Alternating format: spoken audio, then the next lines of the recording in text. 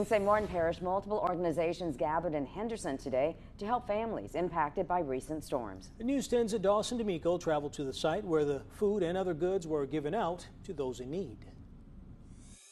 I'm at Henry Guidry Memorial Park in Henderson, where Second Harvest Food Bank is distributing 24 pallets of food and essentials to St. Martin Parish families who were impacted by the recent storms.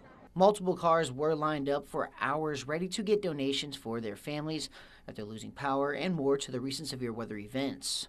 The main food items donated were items people most likely lost because they could not keep them fresh, like vegetables, fruit, meat, and more.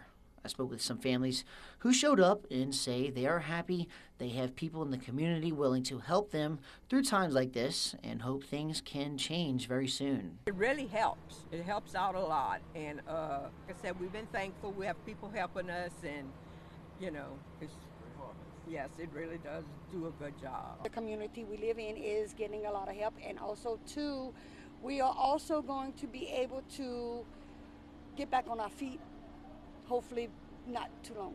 Multiple other organizations showed up to help deliver, like Lafayette and Acadiana and Smile Community Action. They were prepared to serve around 500 different vehicles the essentials they needed. In St. Martin Parish, Dawson D'Amico, KLFY News 10.